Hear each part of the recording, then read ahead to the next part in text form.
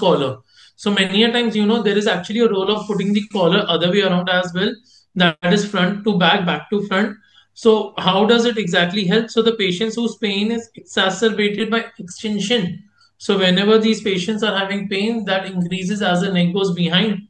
Wearing the collar backwards with the thinner part in front and the bigger part behind might be beneficial, because that is going to help us having a new naturally flexed posture of the cervical spine.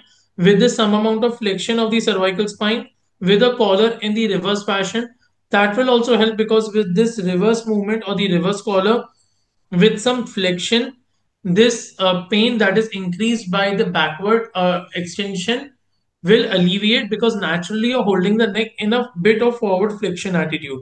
So hence this reverse collar is of vital importance, because this reverse collar will help in these patients whose symptoms are exacerbated, again I repeat, by the neck and extension.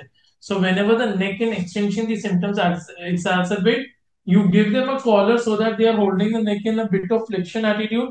As they hold the neck in a bit of flexion attitude, the symptoms automatically will go down.